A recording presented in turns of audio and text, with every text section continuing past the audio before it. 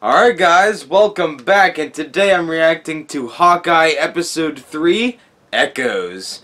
So speaking of Echoes, last episode left off with the reveal that Echo was kind of the boss of the Tracksuit Mafia, but it's been speculated that Kingpin could possibly show up in the series from Daredevil, which would be really cool. And so, like, there's probably many layers to this criminal group. Like, the Tracksuit Mafia are the lowest, and then, like, above them is Echo, and then above them is maybe Kingpin or something, which would be cool. Yeah, we're already halfway through the series so far, because the first two episodes dropped on the same day last week. And they were both, it was a good, I think it was nice that they released those two together, because there was a lot of setup in those two episodes, and it started to pick up in episode 2, so I feel like things are really going to start to go down in this episode, so let's check it out.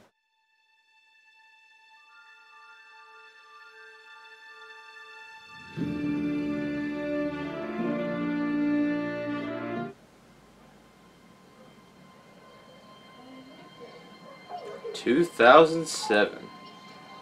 It's the year I was born.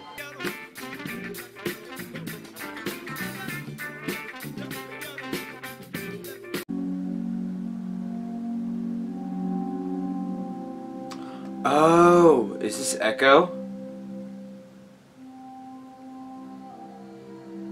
Yeah, 'cause she's deaf.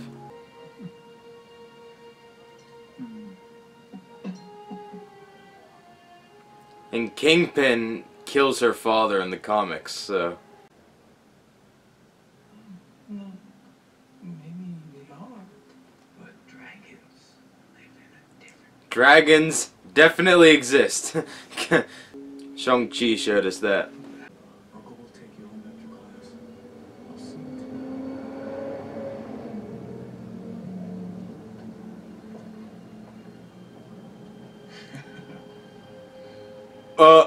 Maya, you're up. Was that Kingpin? it looked like a large man right there. Ronin. I love the sound design. It's really cool. Oh no. No. So her dad was part of the Tracksuit Mafia, and Ronin, or Clint, killed him. Because, I guess they retconned that from the comics, because in the comics, Kingpin killed him, but in the MCU, it was Clint. I mean, look on the bright side. You don't have to go see Imagine Dragons. I love Imagine Dragons. She doesn't even like that. No, she did this on purpose to help me. Look, I think you both owe apologies. Tell her she hurt your feelings, but apologize for that was a gift for her. She's not ruined. Look at her, she's 9. She beat up a few of my guys and then came running when you were in trouble. It seems like she's got... Oh yeah, so she's after Ronin because Ronin killed her father. Because he's dead. So who got him then?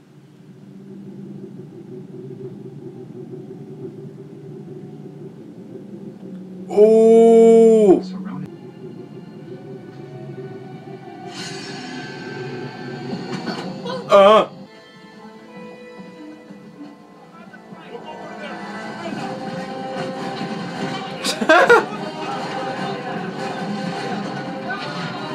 Oh yeah!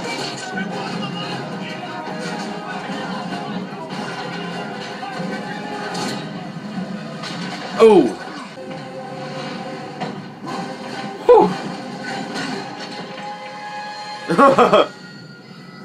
Oh no!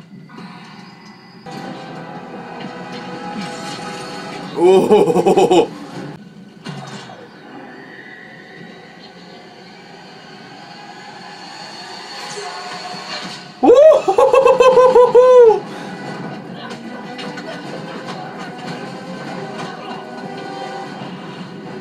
Why do they have a ball pit?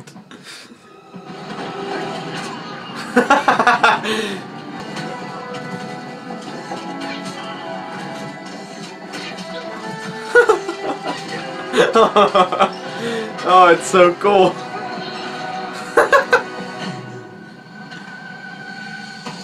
Yeah.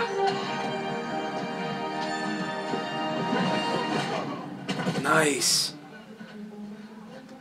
I was doing fine. Bring a car. Oh, can we take this? Okay, this is... Man, this thing's beautiful. Alright, we saw this scene in the Disney Plus Day teaser. I'm not here.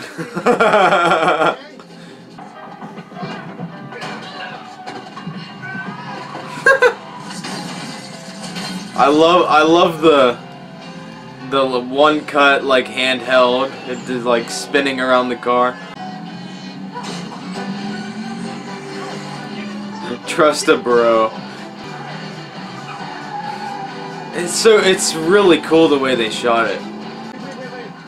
Grab a regular arrow. What do you mean? Oh my god, trick arrow?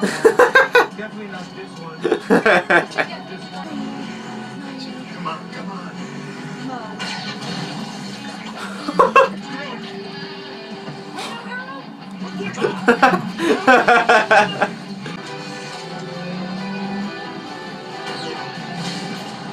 Whoa!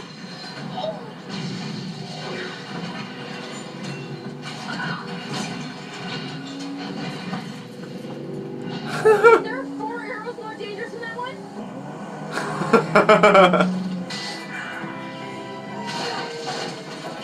No, not the trees.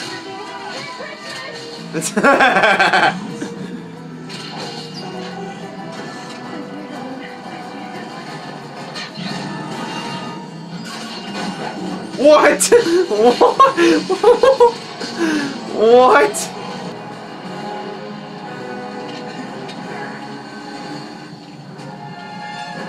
Come on. I'll take that, thank you.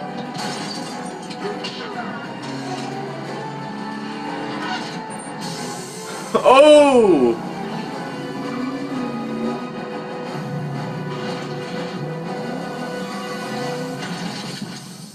Oh. The challenger gets total anyway. Shoot up.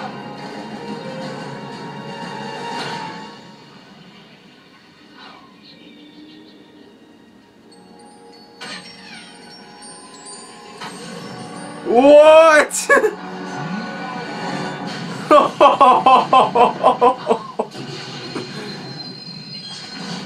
Wow. An Ant-Man arrow. The Pym arrow.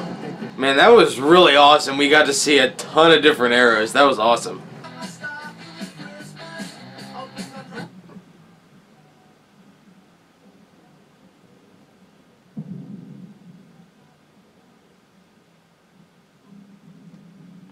The sound design with like the hearing and stuff is really cool. Because now that his hearing aid's gone, it's like, it's similar to Echo, like everything's like not clear.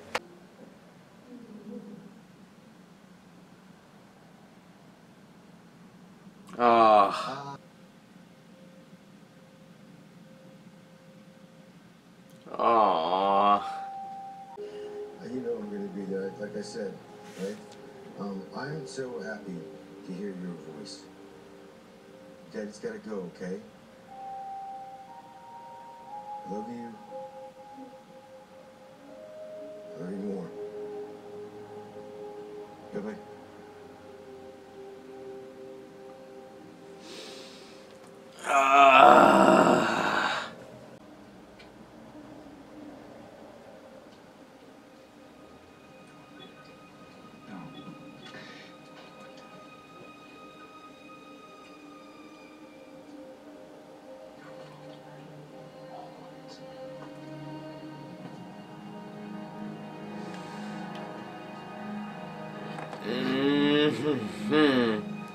Wait, hold on. Okay, was he talking about an uncle there? You do realize how dangerous this is if you keep going after Ronan. You're supposed to be keeping a low profile. I just hope your uncle won't find out. He wouldn't be happy. So I'm wondering if they're sticking to the comics. If they're sticking to the comics where Kingpin like had a hand in raising her, he could be looked at like an uncle to her if they are following the roots of the comics with him raising her and stuff. And if there is a higher level to this organization, which I'm sure there is, Kingpin can easily be behind everything. I've been thinking about your branding issue. You need a more recognizable costume. Oh no. Is it gonna be like the comics? I realized that my job for the last 20 years was to be not recognizable, right? Well, you've officially failed at that. Picture this. My job is to be, number one, a ghost.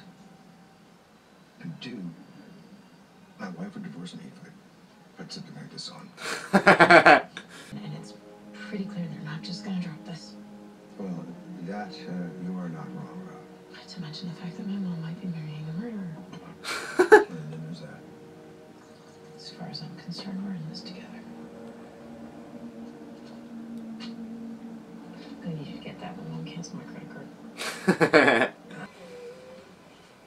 Little Caesar. Dogfather. Sir Dog of Pizza. Pizza Dog.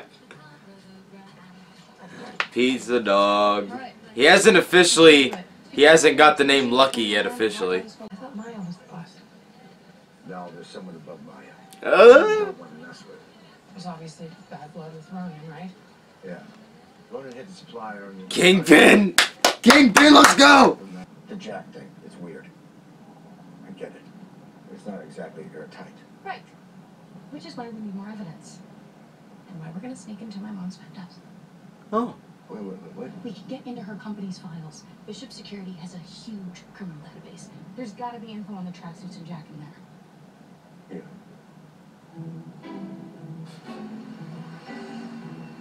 What's the taxi driver thinking? Like, what is wrong with these people? I tried to swing from that very chandelier and broke my arm. So, yeah, pretty impressive. Yeah, I'm in the wrong business. How'd you say Armand was killed? You didn't even mention all the swords.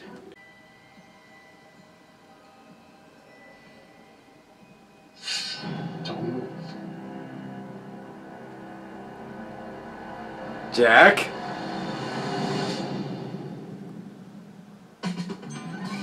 Wait, was it Jack? I couldn't really tell.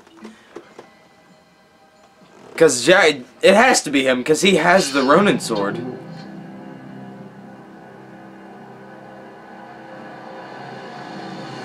Oh yeah, it's him. It's him for sure. Yeah, because at the auction, he pocketed the Ronin sword, so... Oh man, okay. Okay, so... There were a lot of hints to Kingpin in that episode. First we have, like, there was definitely a large man grabbing Maya's Echo's cheek at the beginning there, which could definitely be Kingpin. And then also just the talk about Maya's uncle and Clint and Kate talking about, like, there's someone above Echo and the tracksuits. Just, there's a lot pointing to Kingpin, and even if he doesn't show up in this series, it's very, very likely that he could show up in the Echo series coming. I doubt this would happen, but there's been rumors of, like, Charlie Cox's Daredevil, like, making a cameo, Matt Murdock making a cameo, and Spider-Man No Way Home, possibly. And if Kingpin could have a cameo there, I mean, I don't think that's likely, just because of all the other stuff going on in that movie with, like, all the villains and possibly the other Spider-Men coming in, and even possibly a Matt Murdock. I mean, there's a lot. So, I mean, I don't think Kingpin could make a cameo, but you never know. In that last shot, Jack is definitely up to something. I mean, in the comics, Jack becomes the swordsman. He's kind of an anti-hero, So, I mean, there's a lot pointing to Jack being involved in this some way. I mean, and there is evidence to his obsession with swords, and Armand being killed by a sword, and him offering Kate the butterscotch that was at Armand's place. I mean, this series is just heavily focused on Ronan and how, like, because these first 3 episodes, I mean, they've all focused greatly on Ronan. In episode 1, we had the auction with the suit and the sword, where Jack pocketed the sword, Kate got hold of the suit, and then eventually Hawkeye got hold of the suit again in episode 2.